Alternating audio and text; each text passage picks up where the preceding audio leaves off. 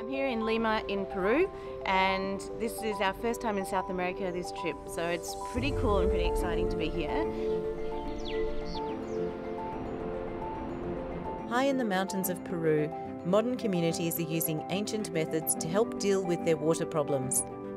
In the Andes,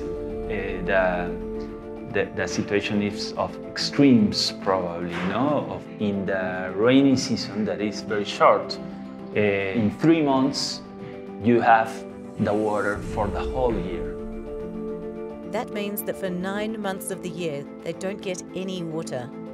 In order to survive in these extreme conditions, the ancient Peruvians developed a deep knowledge of the land and its natural water systems. Today, the communities are still using this knowledge. They use channels and small reservoirs to capture water high on the mountains during the rainy season. This water seeps into the ground and slowly filters through the natural hydrological system. During the dry season, the water emerges from springs at lower altitudes where the communities live. Harnessing the power of this ancient knowledge allows these communities to survive.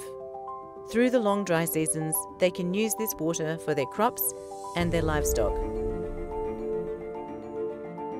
El agua es la base principal del ser humano, es vida.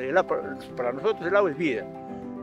We are now in a context of climate change, and with the people moving so fast from the Andes to the cities, for example, knowledge is also moving and changing. So probably we will lose some parts of the knowledge, but other parts will still remain there. And we have to transform that knowledge, to adapt that knowledge to the new conditions we have in this changing world.